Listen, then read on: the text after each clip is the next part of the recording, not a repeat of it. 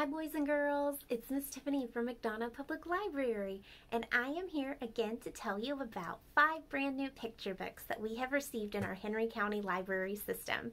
If you see any books in this video that you want to check out, look at the information below the video so that way you can find out how to do that, okay? So what we're going to do is we are going to get started with our 5 books. I'm going to start with our youngest reader titles and then move to the older reader titles. So I will show you the cover, I will tell you the author and illustrator, and then I'll read the inside of the book. Alright, let's get started.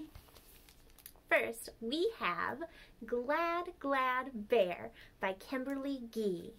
And as you can see, our little bear is a ballerina. Let's open it up and see what it says. What makes you glad? I'll show you what makes this little bear glad. Look at what it is doing. It is dancing in a cute little tutu. Kimberly Gee keeps a list of things that makes her glad. She looks at that list when she's feeling unsure or a little afraid, and then she feels happy again. Some things on that list are bear cubs. What do we see here? It's a bear cub. Tutus. And the bear is wearing a tutu. Dancing. If you see those little hands moving around, looks like bear's dancing. Bear cubs wearing tutus, dancing. She put all these things together in this book, and that makes her very, very glad. So if you want a book about things that just make someone happy, or to think about what makes you happy, check out Glad Glad Bear by Kimberly Gee.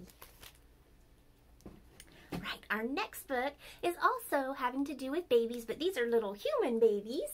Our Baby Builders by Elissa Haden Guest and illustrated by Hiro Nakata. Babies bulldoze. Switch that gear.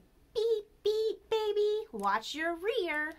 Join these bustling babies in their hard hats and neon vests as they dream big and work hard to make their blueprint come to life.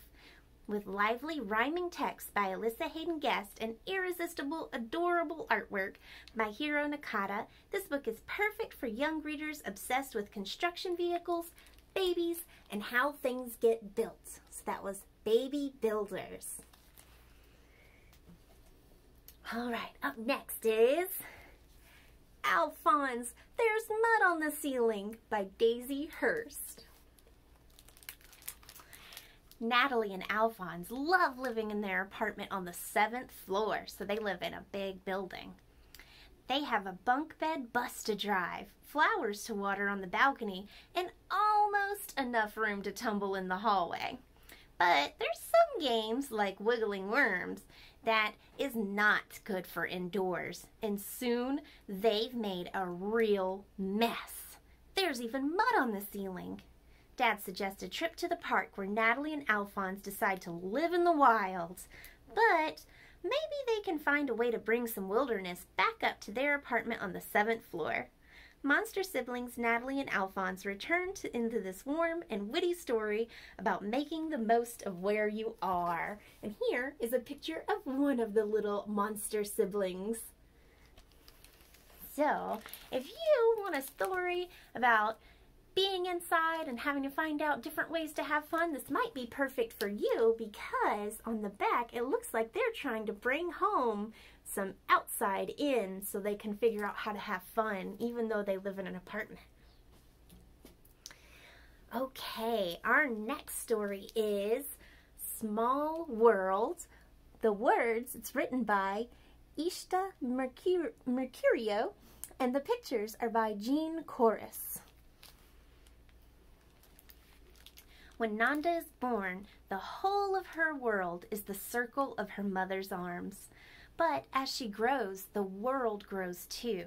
It expands outward, from her family to her friends, and from the city to the countryside.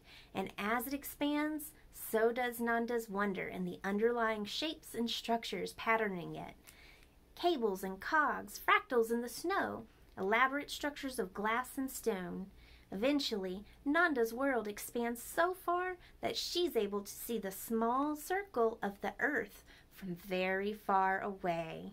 A stunning geometric mediation on wonder, Small World is a modern classic with an out-of-this-world illustrations that express our big and small place in this vast universe.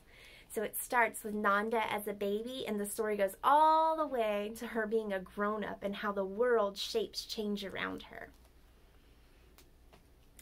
Okay, our last story is My Papi Has a Motorcycle by Isabel Quintero and illustrated by Zeke Pina.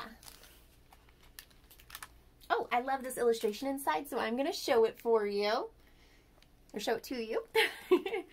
Vroom! When Daisy Ramona zooms around her neighborhood with Papi on his motorcycle, she sees the people and places she's always known. The Tortilleria, Abuela's church, Frankie the barking labradoodle. She also sees a community that is changing around her. But as Daisy and her Papi reach the home stretch, the purple, blue, and gold, the sky glowing behind them, she knows that some things, like the love of her Papi and her family, will never change. With vivid illustration and text bursting with heart, My Papi Has a Motorcycle is a young girl's love letter to her hard-working dad and to the feeling of home that we always carry with us. It really is such a sweet, sweet story. It is also this book and this book are nominees for our Georgia Children Book Award illustrator titles or picture books. So if you read both of them, and there's 18 other ones, you can vote on your favorite one, and it might be the winner of the Georgia Children Book Award picture book nomination.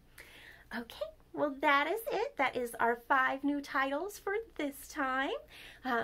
I will be doing more videos as we get new books in, so be on the lookout for those.